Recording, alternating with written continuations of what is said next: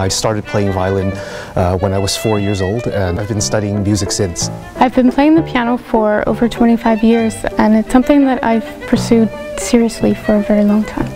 I love music because it touches the soul. It's really a lifelong goal to be able to express and conceive what the composer wants from what he wrote. Music is a wonderful language in which we can express ourselves, and I think it's a beautiful way to connect to the people around us.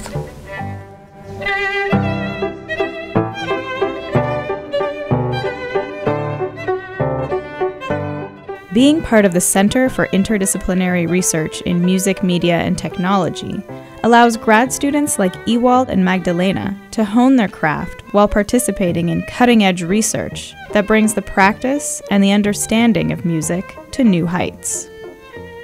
The center is a world-leading music hub run by McGill University, the Université de Montréal, and the Université de Sherbrooke. Together, and with the help of other experts across Canada and abroad, they explore the science behind music, performance, and sound. Music involves neuroscience, music involves motor control, music involves technology, music involves engineering, music involves computer science. And I think looking from different perspectives is the way to go in the future.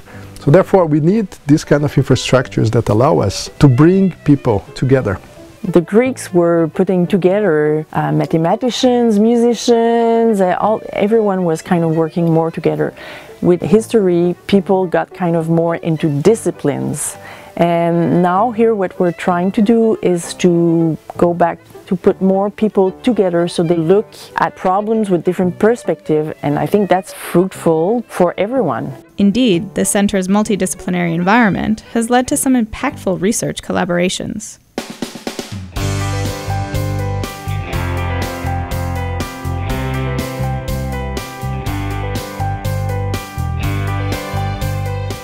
One of its ongoing projects is looking at long-distance performance through real-time telecommunications.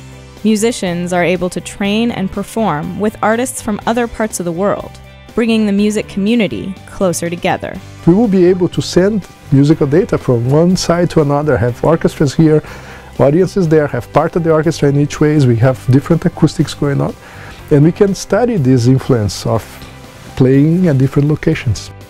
We're very lucky to have such a state-of-the-art facility here right in our backyard. It's nothing short of being amazing.